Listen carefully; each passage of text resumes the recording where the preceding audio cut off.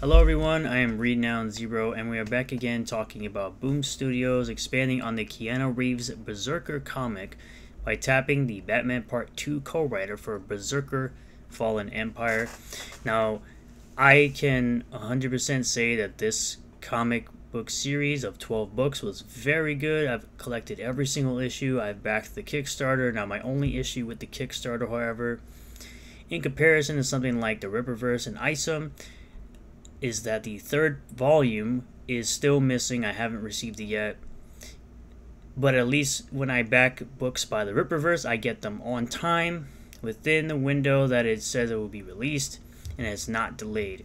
So that is one thing, that this is a mainstream book. Even though Boom is kind of more independent than it is more mainstream, at least I can say with the Rippaverse, I get my books on time. I don't have to wait months to get every single piece of the book.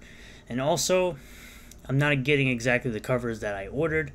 I'm getting essentially covers that I could have bought at my local comic shop, which I would have rather went to my local comic shop and bought it. At least they would have been, they would have gotten some money. But let's jump right into this article from Bounding into Comics.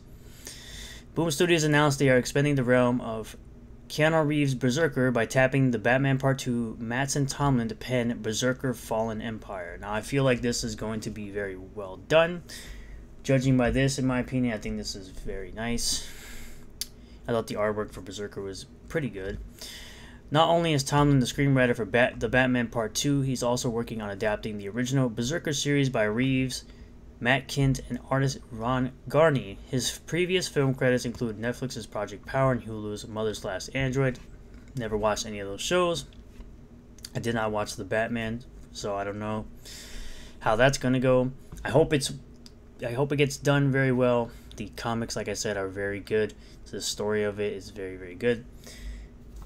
Tomlin's previous comic credits include Batman the Imposter, where he collaborated with artist Andrea Sorrentino at DC, as well as Boom Studios' A Vicious Psycho, where he teamed up with artist Lee Bermejo. In a press release, Boom Studios revealed Tomlin is joined by artist Rebecca Isaacs and colorist Jordi Belair for BRZRKR Fallen Empire #1. It looks like these are some concept art. Characters designs, I think these are pretty decent. It could be a little better. As for the story, the official depiction states, the lone survivor of Olos, a long-dead, once-thriving empire, tells a tale of B's distant past and the deletion and cataclysm he brought forth. It adds, but what did B find that could have driven him to such harmful ends? The desires of the heart are as much a weapon as any of B's arsenal. This is, of course, in reference to this character. This is the main character that's supposed to be essentially Keanu Reeves in this book. There's supposed to be an animated series and a live-action movie with Keanu Reeves for BRZRKR. I'm hoping, and of course it's Netflix. Really hoping they don't mess that up, but who knows, it's Netflix.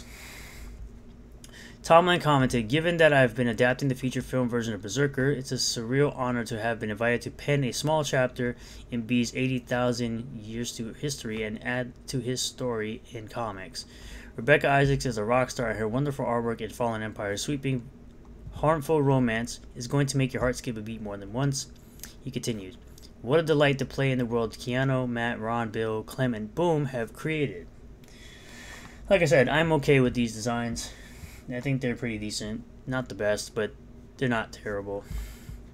I think this looks pretty good right here, actually. Isaacs also shared, quote, working in an epic timeline like BRZRKR's that spans all of human civilization is a special treat to be able to slow down and watch B and what makes him tick through more of a micro lens. Mattson is brilliant at fleshing out the subtleties of complex characters. I was sucked in immediately and can't wait for BRZRKR fans to get this glimpse into this gripping and heartbreaking moment in B's history, she concluded. The first issue of the series will feature covers by Isaacs, Joel Jones, Jenny Frison, and Yannick Paquette. The series arrives on comic book shelves on November 29, 2023. And hopefully they have some awesome foil covers. I've collected all the foil covers for all 12 issues of BRZRKR. They all look fantastic. I thought the artwork for those covers were very good. And I'm hoping this series is good as well. I do plan on checking this out when it does release in November.